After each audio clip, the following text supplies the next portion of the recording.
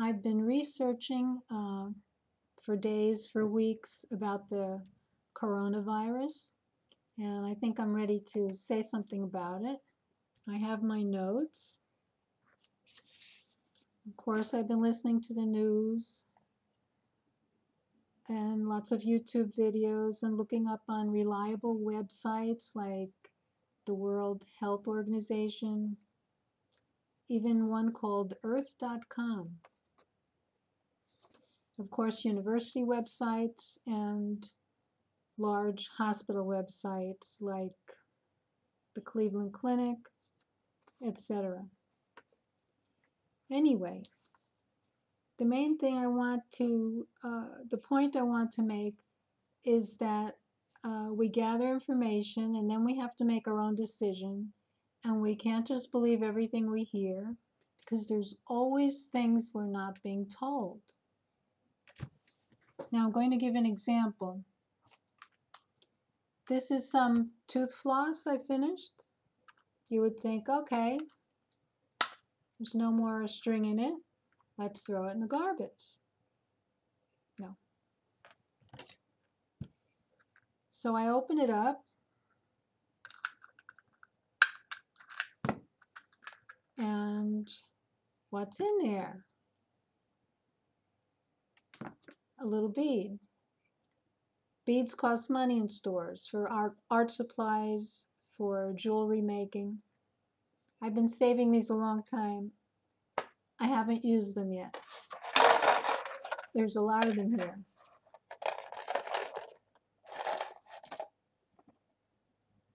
See? So I keep saving them. And this reminds me of the truth. You can't just take things on the surface. You have to dig for them. There's an old saying, lies are for free, but the truth has to be stolen. You have to really look for it. Anyway, here we go. People are being told to work at home. That's a good thing. Why don't we try and do that all the time?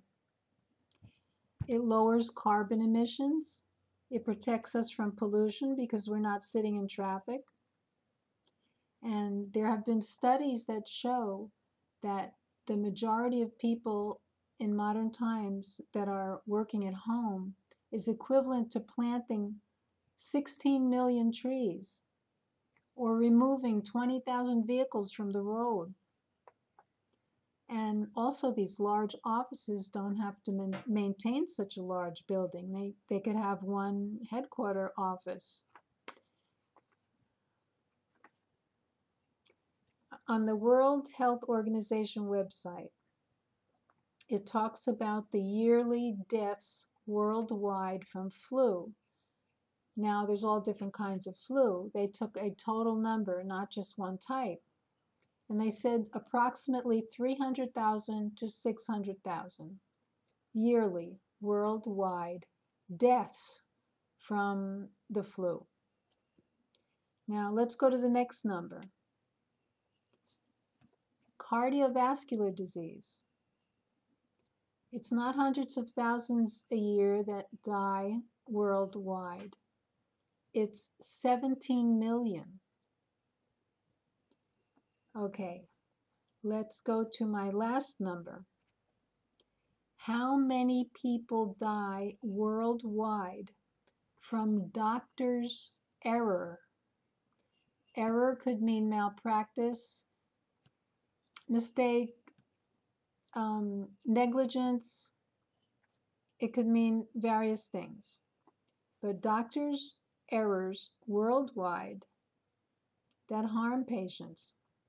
Sometimes it's serious injury, sometimes it's death. More than 138 million.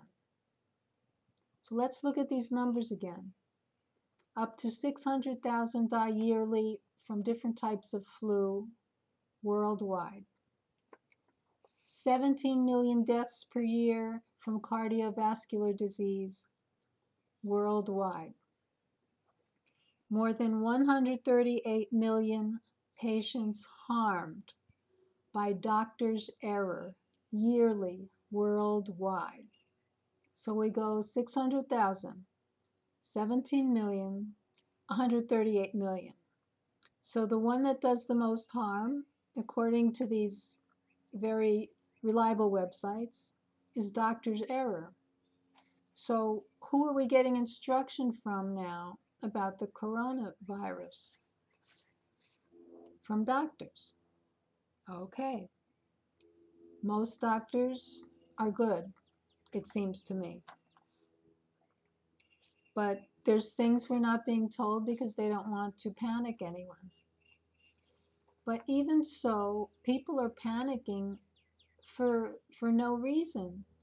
If more deaths occur yearly from cardiovascular disease, which is almost totally controllable by our own lifestyle, I mean, think about that.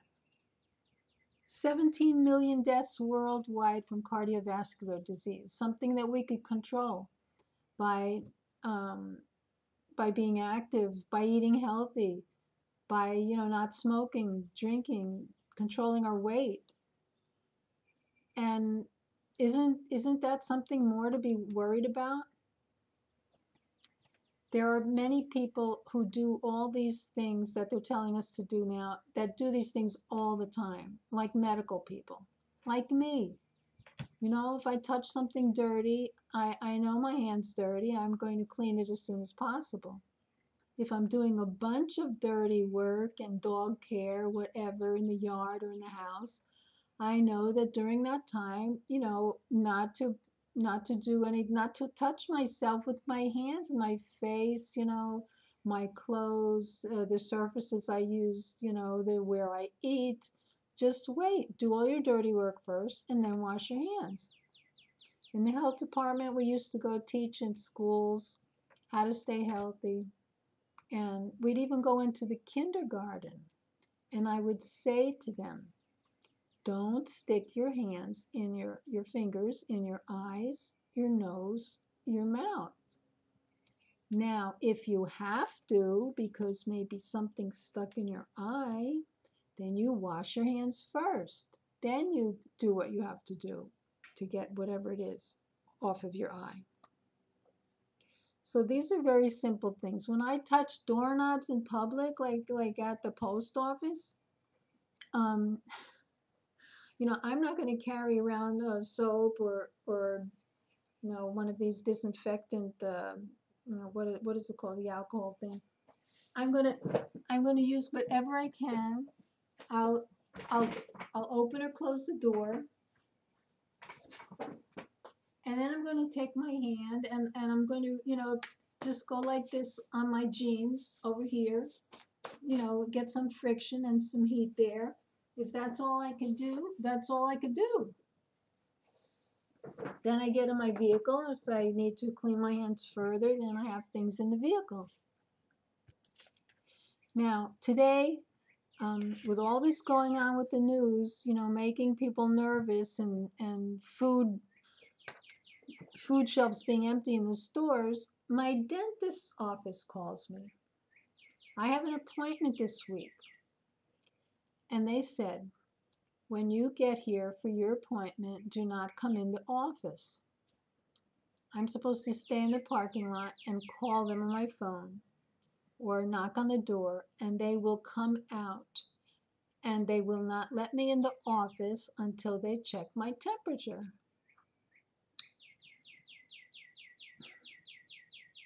So I asked her on the phone, can you explain to me why all this is happening with your procedures?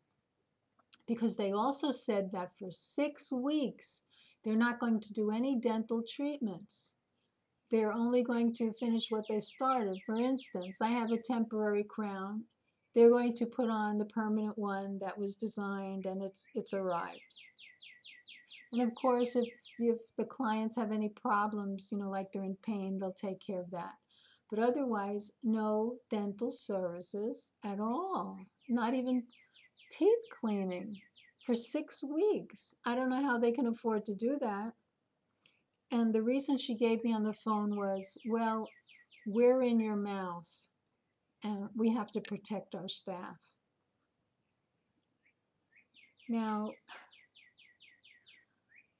it seems to me that if they're in our mouth digging around and poking and using those sharp instruments, that the people, the ones that are in danger are us, because they're breaking the gum, with microscopic little scratches with those tools, and then harmful bacteria can enter there. I mean, what could be possibly happening to them? They have gloves on, they have all these protective things, they have a mask on. I don't understand. Anyway, we have to accept what's happening. Uh, there are many people who just don't get the flu. Why aren't they being studied? Why don't they get it? Why are the people in the blue zones extremely healthy, even when they're 100 years old, they're fully functioning, even some of them working, like in a professional job like a doctor or a surgeon? And why do they live the longest? There's several places on the globe, and the one we have right here in the United States is in Loma Linda, California, the Seventh-day Adventists. I mean, why don't they know why these people are healthier. They eat a mostly plant food diet. They're very active. They have a social life. They help others. They have a spiritual life. So why doesn't the media talk about this every single day? Why are there commercials when you're watching news talking about medications instead of changing your lifestyle? Why is it on public radio that some of their sponsors are wine sellers and craft beer sellers? Why? Something's wrong. Anyway, I'm on Quora a lot, and I'm trying to share knowledge there. And there's been several people that have said to me there that lifestyle takes a long time. This is an emergency. We can't expect to improve our immunity overnight or in a few days or in a few weeks. And that's not true, because once you stop cigarette smoking, drinking alcohol, and eating excess sugar, there is an immediate response in the body. Things start getting better immediately, within hours. Think about the difference. You have a high blood sugar, like 300, and, for a few hours or a day, you stop loading yourself with all that sugar. I mean, your blood sugar will come down. It might go to 80 or 90 just in less than a day. And there are things that get improved immediately when you stop smoking also. So it's really hard to figure out, what to believe and what not to believe, but we have to really think about it. We have to use examples in nature. Why is it that wild animals are healthier than domestic animals that we keep as pets? They don't eat as much. They don't find food every day. They're very active. They have to be. They have to hunt their own food. So, I mean, it's very stressful, even with everything I study. Uh, it's stressful because it's aggravating, the things they're saying to do on the news, don't visit your loved one. You might be bringing them germs, but yet they want us to go out and vote. Here's my voting sticker. I didn't vote today. I did early voting last week at the library. I couldn't imagine going on St. Patrick's Day, and plus with all the crowds there. I mean, it's just silly. So what else can I say? Think about everything. Don't don't go wild and start buying all kinds of stuff from the stores. They keep telling us that. And something the president said that I liked. He said they're telling us not to shake hands. Well, and he said it might be good not to do that anyway all the time, even when we're not in a crisis. There's so many people in the world, very religious people, that don't touch other people. especially the opposite gender, and they just do that all the time. They don't shake hands. I mean, what for? And this thing with, touching someone else's elbow, isn't that silly? I mean, why can't you connect with them spiritually, intellectually, emotionally? Why does it have to be the body? Let's say that other person, picks their nose or puts their hand in their crotch, and then that same hand, and with that same hand, they, scratch their elbow or something, or they fix their clothing. So then that contaminated elbow of theirs is going to touch your elbow, and then you touch your elbow throughout the day. So now on your hand you have whatever microorganisms were in their nose or in their crotch, and then it's everywhere, here on the table where you eat. I mean, there are microorganisms everywhere. Right now, they're on our faces. They're in the air. We're breathing them in. They're on the table. They're on our pen. They're on the papers. They're everywhere. Thank heaven we can't see them, because it would be like a nightmare. It would be so distracting. So there's also good bacteria, good microorganisms. There's negative ions, there's positive ions. There's so much going on, and for some reason in nature, it all works out perfectly if we cooperate with nature. I have the most awful smells in my neighborhood from other people's insecticides that they're spraying their lawns, and then whatever they're washing their clothes in, or using as a fabric softener, the wind blows it over here, and it smells so artificial. I just don't get it. I guess they become used to it. It seems normal to them, or it smells good to them. But when you don't use those things for a while, it smells horrible. It smells like you're not breathing fresh air. Well, I don't know what else to say. I had to say something about all this. Work on your immunity. It feels good to feel good. I mean, those few seconds you're eating something or drinking something that's not good for you, it's just a few seconds. Then the rest of the 23 hours in the day, you're feeling bad. It's better to just, push yourself away from that stuff and suffer for 20 minutes after each meal, and until you feel satiated or sated, and then feel good for most of the time, the rest of the day and night. You get used to it. If there's anything I forgot, let me know.